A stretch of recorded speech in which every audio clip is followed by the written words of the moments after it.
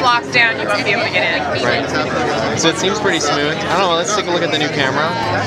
So one of the improvements with the camera is, of course, f2.2 and 1.5 micron pixels.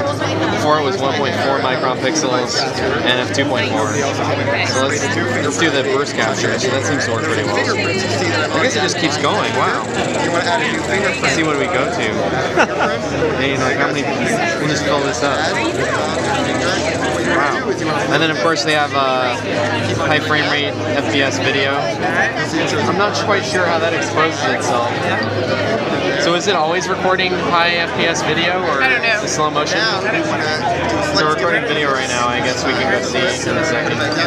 If we stop it, we come here. Maybe you can slow it down. So you're not in slow motion here, you're in video. Okay. You want to click over to slow-mo. Exactly. It's just a simple slide. I see. And now it tells you 120 FPS.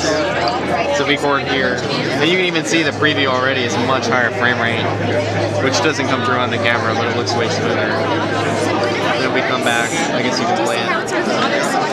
Yeah. Oh, and this part is slow-mo. So part of it is normal frame rate, and the other part is slow-mo. You can actually adjust that. There you go. You just found it. Super easy to use.